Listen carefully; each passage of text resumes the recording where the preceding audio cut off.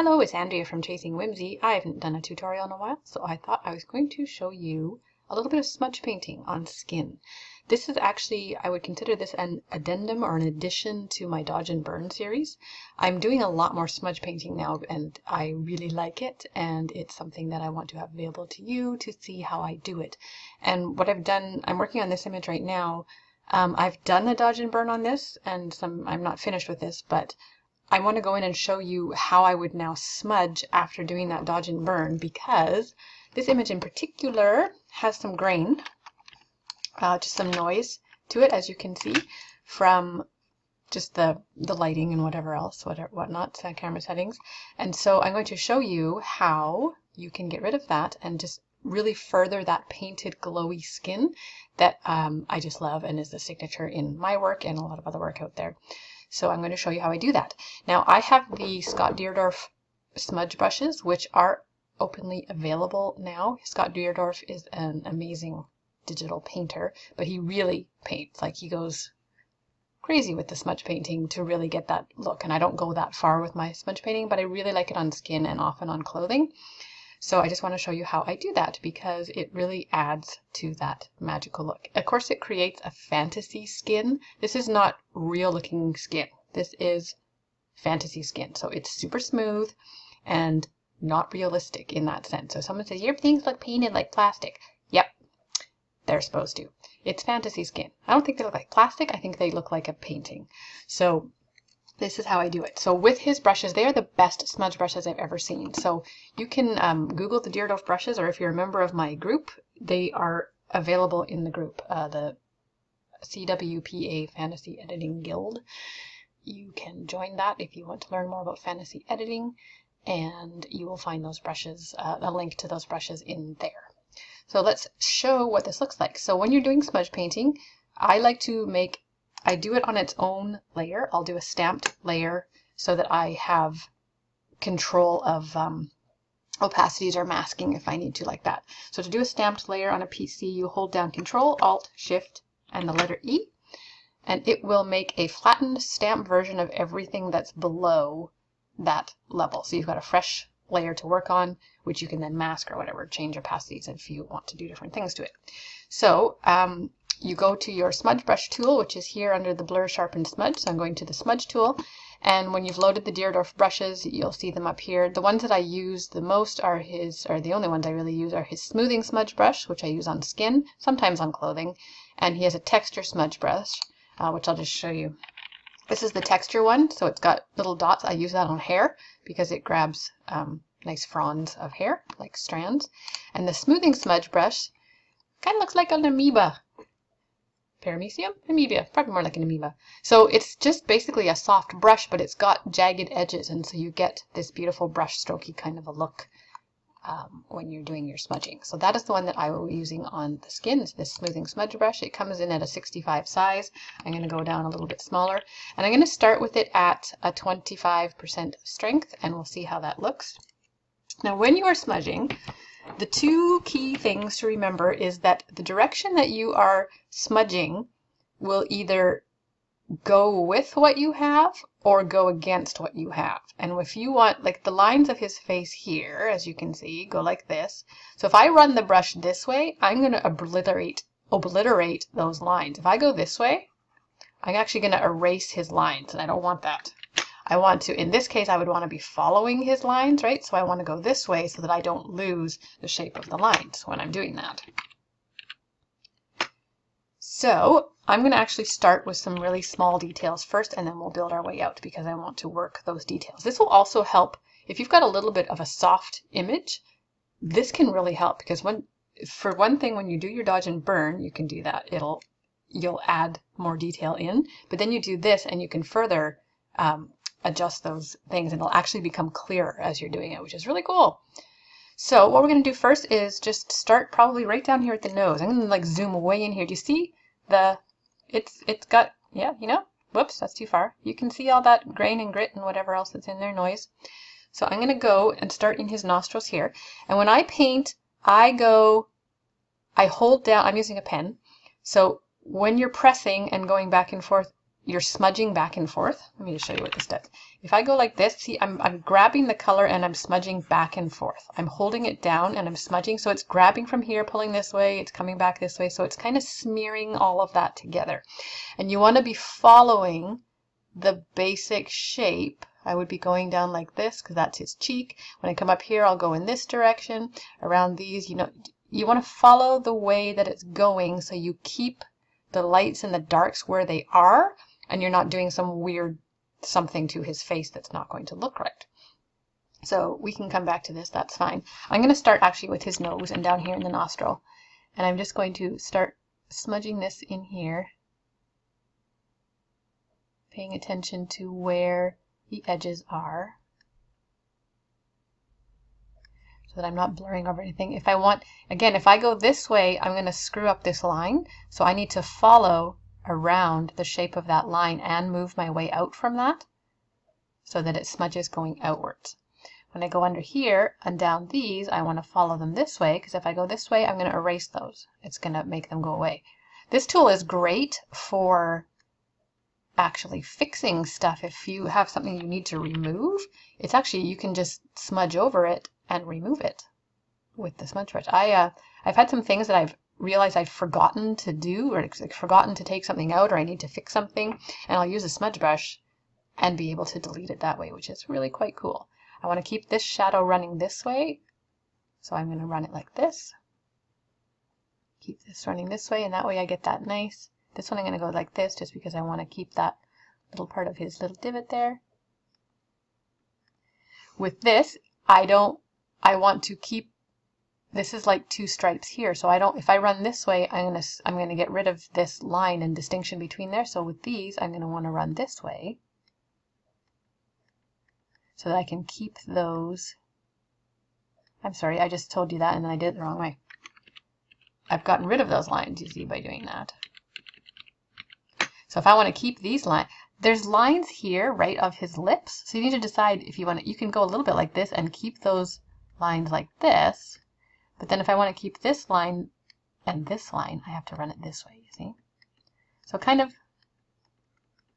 you'll probably have to go both ways. Depends totally on what look you want to have there. So decide which, if you want to be obliterating, smoothing out those lips. If I want to smooth those out, I can go this way and see how they're gone. So that just depends what you want to do for your look on those. With him, he's a boy, so I'm probably just gonna do them smooth. I then go like right along the edge here.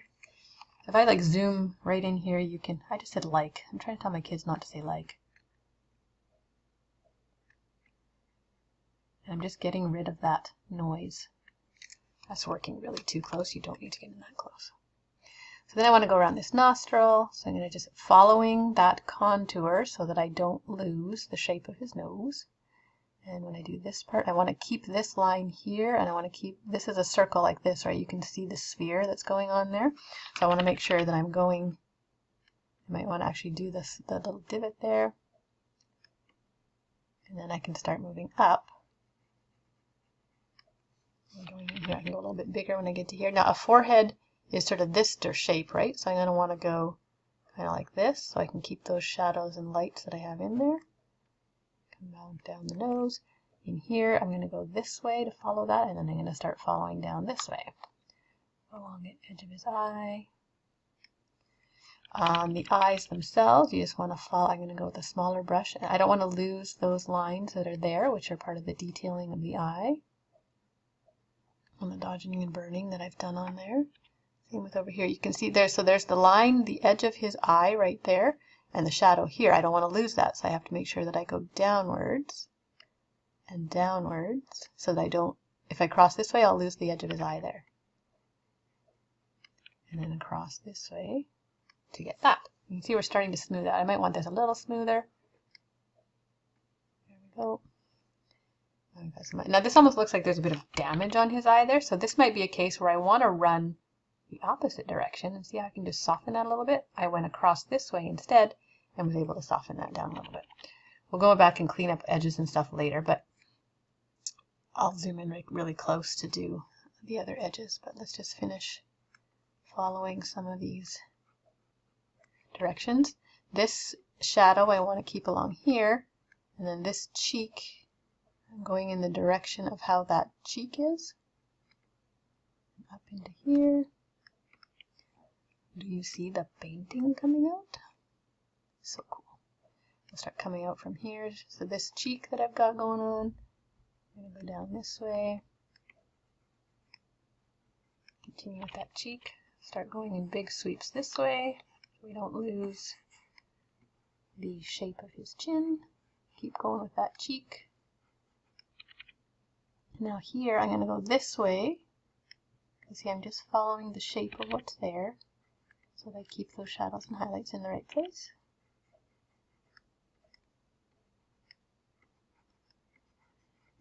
Here. You can see how it is really starting to look like a painting.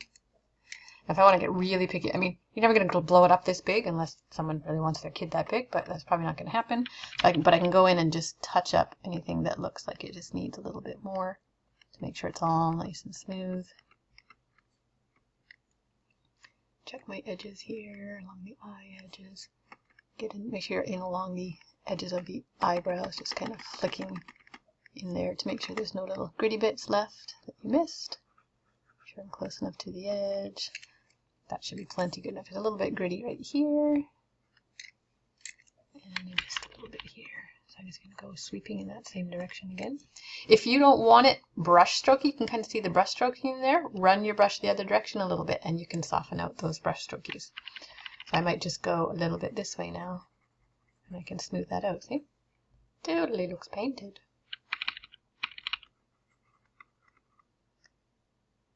Like that. And then let's just zoom out and have a look at that. There we go.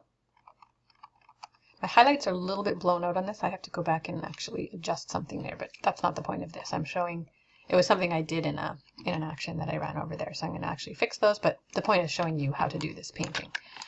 Let's do his arm here. With an arm is a cylinder, so you want to be running your smudging this direction. If you go this way, you're going to lose the direction of the highlight and shadow. And this is where you get that. People, how do you make the skin glow? Like this. Adding your highlights, your dodge and your burn, and then doing this. This is what gives you that beautiful glowy fantasy skin. Just like that. Super careful around hands and different features here. I don't want to lose his knuckles, so I got to make sure that I follow the knuckles. And again, following, I don't usually go over the knuckle too much this way, but I will run it this way because that's the way the lines go on your hands, right? So you don't want to lose that texture that you have there. So this way for that, but then across the knuckle this way. My back side here. One arm. It's already had some smudging in here.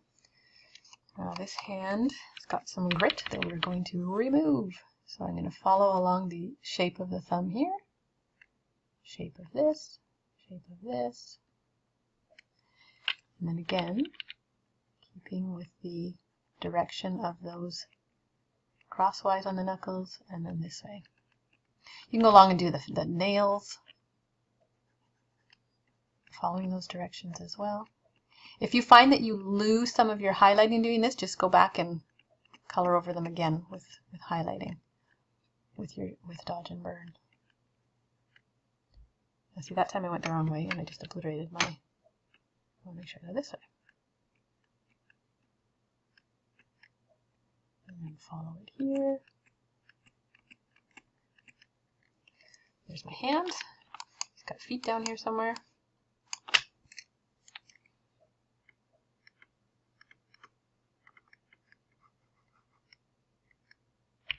Follow this. Do the toenail. He's got a little owie on his toenail. If I smudge like this, I can actually erase it. Gone. Follow these because those are important veins in his foot. Following this shape. Because all of the lines are coming this way, so that's how I would do the foot. Another foot down here. All these toes, you're going to run this way. so I don't lose the cylinder shape of those toes. These nails need a bit of work. I'm just doing this quickly. You will do more work than I am doing. Like that, and then again following these upwards because that's the direction that's going. You're not obliterating any lines. Nails. Doesn't take much. This is a 25% strength of that. There you can see on that skin. Let me just turn this off. I can turn off this layer. It's a subtle difference. You don't really see it unless you're zoomed way in here. But when you look at that compared to when it's on, it's just smoothing everything out. Again, these highlights are a bit brassy. I have to go back and do some adjustments on that. But that's how I do it. And I'll do that now as a final thing after my dodge and burn to really give you that paint thing. I'll also do it on fabric. So if I want to do his cloak, I could use that texture brush, but if I want to go to give it some texture, but if I want to just do this, I'm just going to follow up and down along these lines. Go small where you need to, and you're just tracing. It's like paint by number. The cloak goes this way. I don't want to lose those highlight things. I want to go this way. And you're just smudging it out to smooth it. And here I can get rid of that a little bit, make that smoother. Up here, I probably want to run it. Probably what I would do is run this way to smooth out the texture first, because it's got a bit of a texture in the actual fabric. But I want to make sure I don't go too far that way or I'll smudge out those lines. So then I would go back this way to actually get the smear that I want. This way and not lose those different shapes that I have going on there. You can get rid of that wrinkle just by going over it because I'm going across it. See? This wrinkle, maybe I don't want these wrinkles here. If I just smudge this way across them, you can make them disappear like a magic eraser. Anyways, that is how I smudge paint. And I would go through and do the whole thing. And then, as you can see, compared to where I haven't done that, how it looks more painted. And that is one of the finishing touches that I do. And I just wanted to show you. Thanks.